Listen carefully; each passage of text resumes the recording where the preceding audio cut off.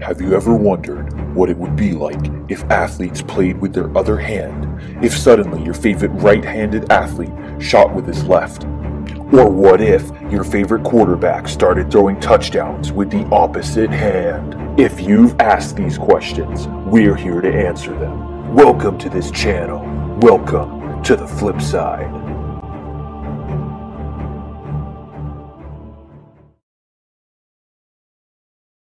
Dixon looking inside. Instead, it's Van Lith. Nice ball fake. The elbow jab back in 17-18. On the left side a little bit better. Wow. She has a high ceiling. For again this year with this team checks all the boxes for a Final Four contender. Press, they got the turnover because Dana passed it. The second time, they get the bucket. Because Dana and get an easy score for Robinson. And Kono does a nice job there defensively. Behind the back dribble. High, and they were due, Pam. You know, the last two games, they shot. Evans is third in the conference with the 20.3 points per game. This is a well-stacked team. Coach Wallace has done a terrific job recruiting. Spots in the first half. But what happens is that wing player jumps out and takes the ball. Van Lith driving.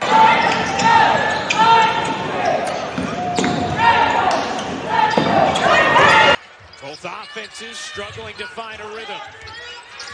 Van Lith. Oh, skating right. she was able to dribble the ball up court and then dribbled right into a double team. Great defense by Van Lith. Hailey's not passing.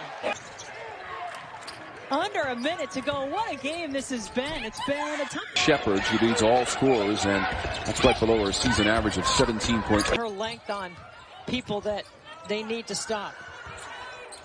Van Lith. First half.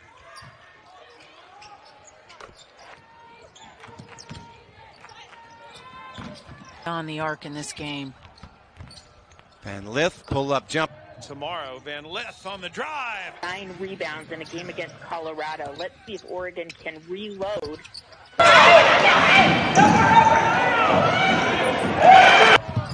comes Louisville again.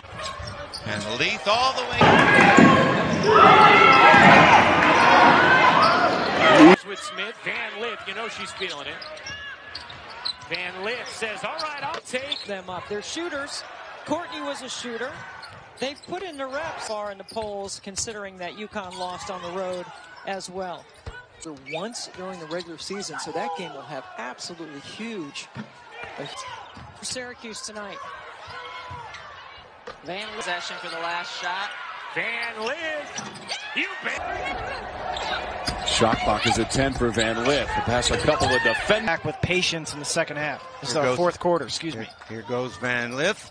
And 6 points, hit 4 threes in the first win against UT Martin. And that's... She's got the last 5 points for Duke. Van Lith puts on the victory. 3:40 to go in our final quarter. To watch the Cardinals courtside in the Yum Center, and you're right, Sarah. They'll get it up and down. It's a chance to be really good. They've got guards that can fill it up as you. Van Lith catches up to it and off to a very strong start to her Louisville campaign. Nice find there. More offensive rebounds than his team had total rebounds. They play this defense. They make you play a little for everyone else. You go under. Van Lith back in it if you can get 3 stops in a row. Here she is with the ball in hand. The All-American Van Lith, another one. Evans on the drive, finds Van Lith. The flick ahead to Van Lith, who will lay it in. Van Lith, quick trigger. Her first 3 steps up the floor are bang, bang, bang. Like she gets into trend. From the post, if you're the Clemson Tigers, in particular on offense. So it's First option always is to score in transition as well. ACC. she's doing a great job. You know, early on, she still had some players that were on the bench. December 9th. And, of course, they come into this game expect Cochran leading the way. Van Lith picks her up. there to be some rust. I mean, they're so talented. They've been playing against each other. Van Lith. Yes. That's the Doug Bruno philosophy. Van Lith's jump. Floor, not letting DePaul get very comfortable. 12 turnovers DePaul forced in that first half. EKU's been in the zone the entire game. Yeah, they've played this 2-3 zone, and, you know, they've had to go out. By Louisville, takes it all the way and can't get the finish to go, but the follow-up.